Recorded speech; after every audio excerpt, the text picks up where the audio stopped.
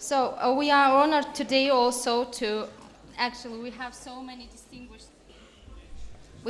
distinguished guests at the same time, so all this excitement and honor about has also added value to our university, as well as your presence here, Professor Нэш. Professor Нэsh is the Nobel Prize winner of 1994 for his also well known for his equilibrium, Nash equilibrium, and I believe that today you can deliver a speech on particular issues which you would like to deliver to our younger scholars. Thank you very much, and we are listening to you. Well, I have this only in English, but of course English is sort of the language of business and economics very much. And, the title is Ideal Money and Asymptotically Ideal Money. I first had something that was published called Ideal Money. I actually lectured at an economic meeting, the Southern Economic Society in the USA, the meeting that was in Florida. Now, so I say I've been writing and speaking about ideal money for a few years now, but it's not until in 2008 that there came into existence a time of global economic panic and recession. To avoid confusion, we want to remark that the concept of a system of money regarding as having ideal characteristics is proposed as a thing of value in terms of long-term economic interactions and the evolving equilibration of the characteristics of national, local, or global economies. It is not suggested, this is based on, I did a version to speak in 2008, and then after that. To avoid confusion, we want to remark that the concept, yes, well, I read that. It's not suggested that a shift from a money system that we could criticize as non-ideal would be a convenient or practical device for a state or an alliance of states to deal with a pressing financial crisis. In a crisis of that sort, a part of the challenge is a weak spot here in the display. Or maybe if I go up and down. No, it's still there. There's something down the lower right corner. So I had an escape button. No, that's the next page you need. Next page. You see the lower right corner? The green and red and some other. Мой доклад посвящен идеальным деньгам и асимптоматически идеальным деньгам. Я рассуждал об этом и писал, а также говорил на эту тему несколько лет почти. И до 2008 года я не говорил об этом, пока не наступила экономическая паника и рецессия.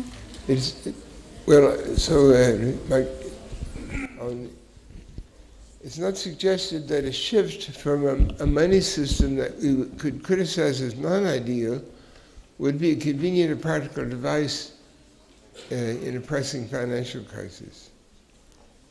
No. In such times, progressive changes might not be well understood. President F.D. Roosevelt memorably called the psychological atmosphere of a time of financial and economic strains and upheavals when he said, "We have nothing to fear except fear itself." Now, in the panic of 2008, it seemed in many ways as if it was all a matter of fear. Various types of things like stocks or junk bonds or junk mortgages and things were becoming suspect with regard to their value. And so there were wide swings in markets. But since there's been recovering since early in 2009. We're still, as far as you can see, we're on the recovery path. But of course, the natural event would be recover to another cyclical maximum and then cycle downwards to an unpredictable depth. Revolutionary or evolutionary changes or reforms in systems of money.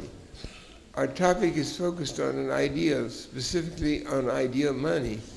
And it's not hard to see that there are naturally different routes by which a system of money might become either improved or might become, in some cases, more degraded and less worthy of praise.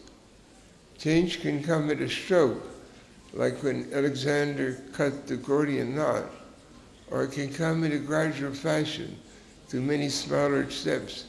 This latter can be classed as the pathway of evolutionary change. It is easy to illustrate cases of revolutionary reform or change in systems of money. A good example came in 1717 when Isaac Newton, supported by George I, fixed the value of the local UK currency to a precise amount of gold that defined the value of the currency, the pound, in such a way that it was immediately recognizable throughout the continent of Europe as of a fixed value in relation to generally accepted standards of the time. And this was the origin of the gold standard. Another example of revolutionary change was when Argentina attempted to establish an internationally respectable system of money by means of a currency board. This attempt failed conspicuously, but the failure was rather similar to a bankruptcy event involving an ordinary commercial bank, which simply turned out to have insufficient capital. And when the use of paper and printing was developed in China, that made possible another revolutionary change, namely the introduction of paper money. So now we have to wonder how the printing presses are operating in relation to inflation. Probably we will also allow some abstract resume in translation. If you allow several minutes, they could translate it to the audience. Well, if you want to translate, then... Пожалуйста, если сможете резюмировать лекцию профессора, то, что было сказано до нынешнего момента. Спасибо. Революционные и эволюционные изменения или реформы в системе денег. Наша Громче, пожалуйста. Наша тема сконцентрирована на идеальных деньгах, и особенно я говорил об идеальных и асимптоматически идеальных деньгах. И я хотел бы сказать, что система денег может быть улучшена или в какой-то степени может быть ухудшена. И здесь есть различные пути и способы. Различные изменения могут приходить в одночасье, и как здесь сравнимо с Александром, который перерезал Гордиев узел. И хороший пример – это когда в 1717 году, когда Исаак Ньютон при поддержке Георга I зафиксировал стоимость валюты Великобритании в соответствии с определенным количеством золота, и в соответствии с этим эта валюта стала опознаваема, легко узнаваема во всей Европе.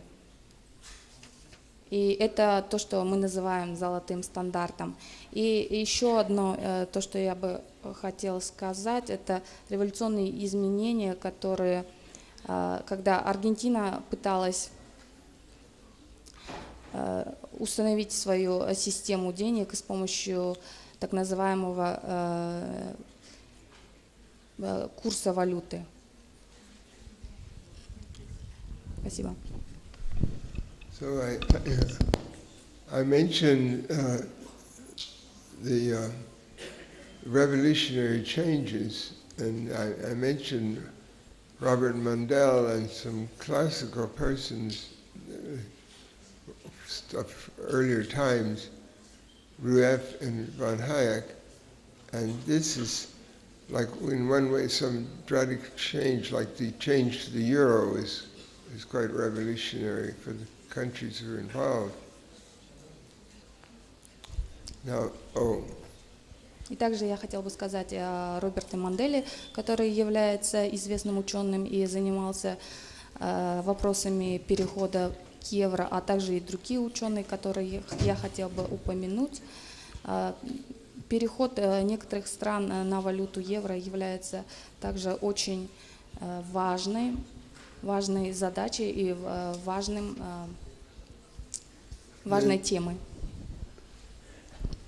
And then I mentioned Italy and Greece, but in this version of the talk I'll come back to Greece because when I last spoke about this, it was in January, I think, of 2010, and I spoke in Germany, a place called Wallendar, a business university meeting, and I speculated about the situation of Greece entering the euro, speculating that Greece may have valued the drachma too high in relation to the euro when it entered, so, which had the effect that the national debt of Greece became higher in terms of euros than it would have been if the drachma could have been valued as less in relation to euros. Я также хотел бы сказать о ситуации в Италии и Греции. В 2010 году в январе в Германии я читал об этом лекцию в университете и говорил также о ситуации перехода Греции на евро. Now, next topic, evolutionary changes and relevant teachings. On the other hand, from the case of revolutionary changes, there's often the possibility that a system of money may gradually improve in quality, either through somewhat accidental circumstances, like a very favorable trade balance. You might have that in Kazakhstan, lots of exports, not much problem of paying for the imports needed. Or through the learning of good teachings of applicable varieties. And I mentioned a series of American economists have been notable through their contributions which have enhanced the understanding of how systems of money actually function, and particularly of how the dollar and its value have been interacting with the relevant factors of influence. There has always been some populist thinking in the USA which can encourage ideas about money that are not well based in any scientific sense. The teachings of some of the notable economists have sometimes given a more scientific perspective on the areas where the populist viewpoints have been influential. Некоторые американские экономисты были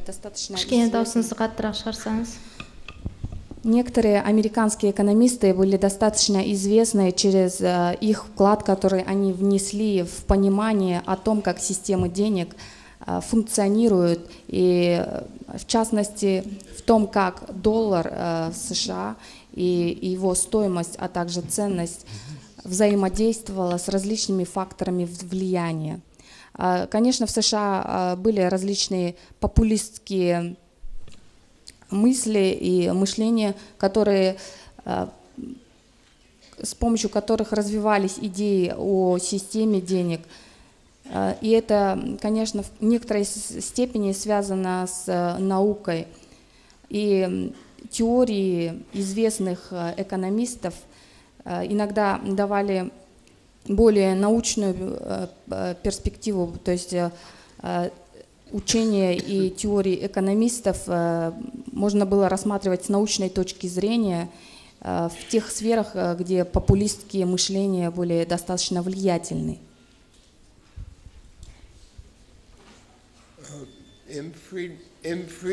Friedman, or Milton Friedman, acquired fame through teaching the linkage between the supply of money and, effectively, its value.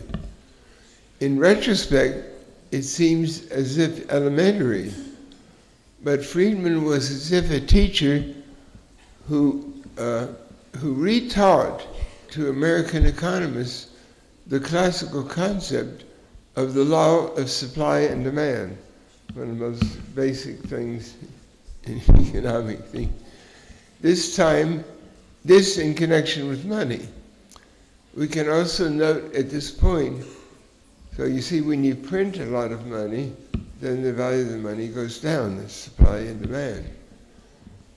We can also note at this point that the understanding of the effects of the uncontrolled behavior of all the various users of a domestic money is the inclusive category of description into which the notable contributions of a series of American economists can be recognized. Мистер Фридман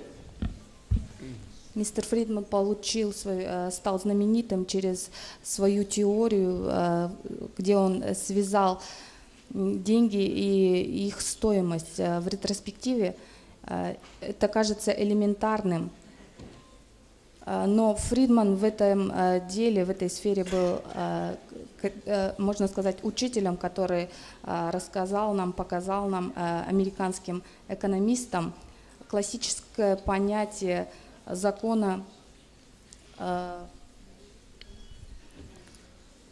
и это также связано с деньгами. Здесь также я хочу заметить, что понимание всех влияний и эффектов неконтролируемого поведения различных пользователей денег в стране – это инклюзивная категория, в которую могут быть включены американские экономисты. F. Kydland, R. Lucas, E. Phelps, and E. Prescott are notable American economists who contributed to the better understanding of issues arising in the area of theories of macroeconomics. Without arguing for a direct constitutional reform of the status quo of the dollar in the USA, they've contributed much enlightenment in relation to the interactions between intelligent categories of the users of currencies, or in particular the dollar, and the central authorities of central bank, treasury, state institutions, executive and legislative government. Ф. Кидланд, Лукас, Фелпс и Прескотт являются известными американскими экономистами, которые внесли свой вклад в лучшее понимание различных вопросов, связанных со сферой теории макроэкономики. И не говоря о конституционной реформе статуса-кво доллара США, они внесли большой вклад в понимание касательно взаимодействия между различными категориями пользователей различных валют, в частности доллара, и также центральных властей, то есть это Центральный банк, казначейство, различные государственные институты, а также правительство. The evolving recognition of the fact that the users of a currency become like players in the game and have optional strategies by means of which they will be able to seek to optimize according to their own particular economic interests, leads to the recognition that the tasks of central planners and managers of a state are not as simple as if they had only to herd flocks of sheep.